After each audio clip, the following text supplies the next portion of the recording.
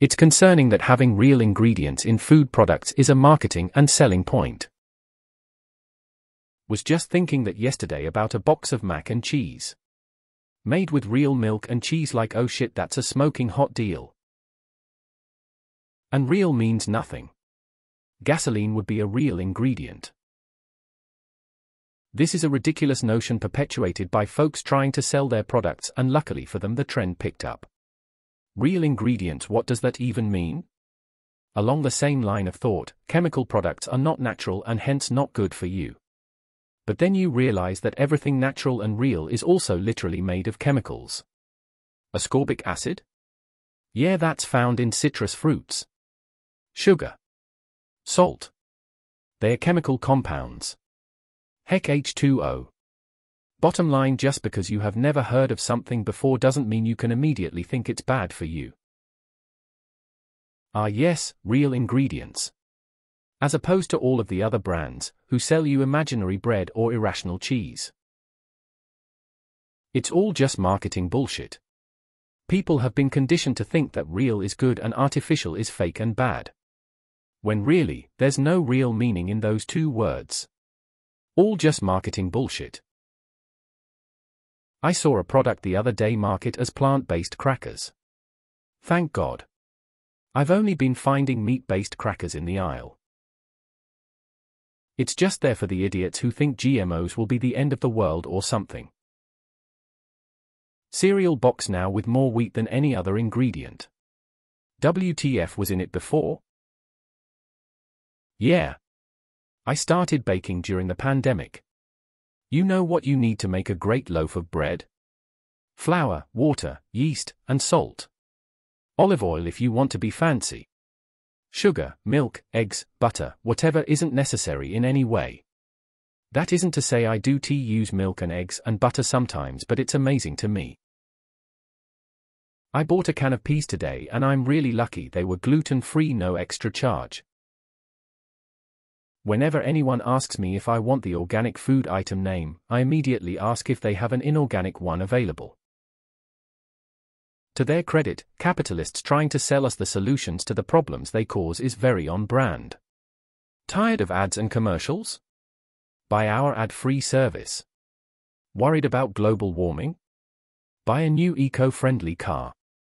Want to avoid polluting your body with the weird chemicals dumped into processed foods? Buy some vegan, organic, low-sodium, sugar-free, non-GMO products. Scared that some right-winger is going to shoot up your school or parade or library? Buy some private security. This has been a thing since the invention of prepackaged and prepared food. It's entirely reasonable to have on food that is prepackaged and prepared. If it makes you uncomfortable, then don't buy prepackaged and prepared food. When you buy chicken or eggs or bread or apples, it doesn't say that, because it's the same food that people were buying since whatever good old days pre this marketing phenomenon that you're imagining. Every ingredient is real. It would be more concerning if ingredients were imaginary. I know this is going to lead to a furious circle jerk, but there is regulations as to what is modified or can claim real. There is also an abundance of products that simply could not exist without some modification to something that would be seen as an innocuous ingredient. Soups, gravy, frozen foods, dressings, breading, even yogurt utilize materials that maintain performance and extend shelf life. That bread on your counter for 2 weeks? That would have been waste. It's marketing, but it plays on the consumer misconception that natural means healthy. The more concerning part is when there's a percentage with it like 95 real juice, unamused face. Yes, but arguably it's more so about catering to the perceptions of their consumers that many foods nowadays contain too many unnatural and therefore bad ingredients. I only eat food with unreal ingredients. If I believe it, I won't eat it. All ingredients are real ingredients. Stuff isn't made of magic. This is why I really wish they'd hurry up and figure out exactly what it is that's in frozen chicken nuggets and pizza and chips that's causing colon cancer, instead of just giving me a vague avoid heavily processed foods message and then looking at me funny when I go all chimp hope. When it comes to products at a grocery store, natural is not what you think it is. Fruit juices are the worst for this, because it's always from a concentrated solution. Made with 100 real oranges, excuse me. What else could this orange juice be? So glad to know the extra added sugars are coming from oranges, phew, that would be terrible. And just having real ingredients should in no way be taken to imply that the product will actually taste good.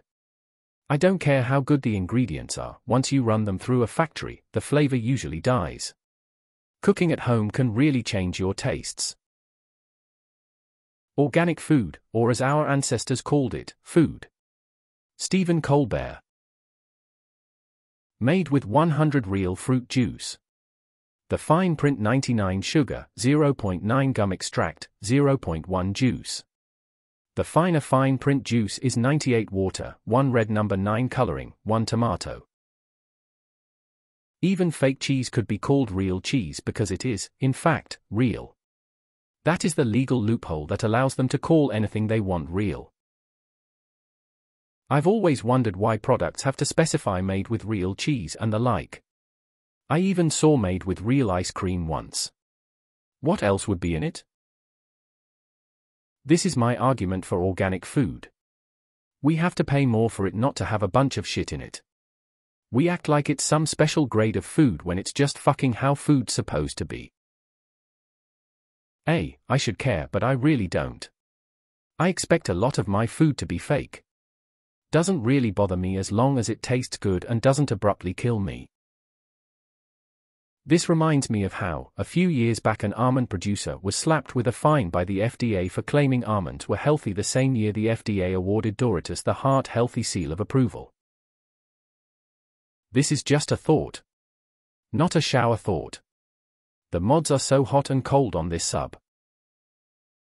I bought milk that bragged 25 less sugar. It disturbed me to the core.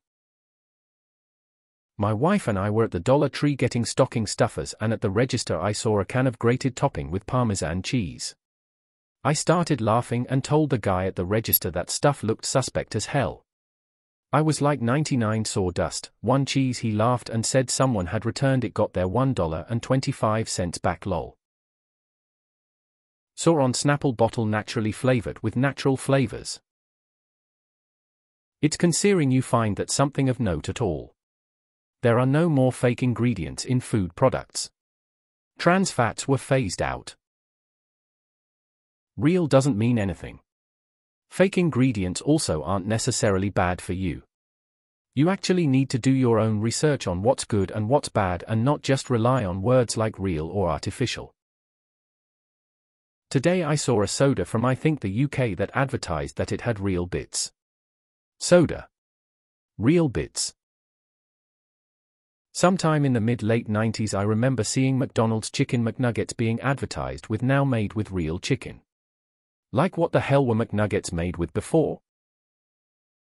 This is one of many reasons why we need more and stricter government oversight.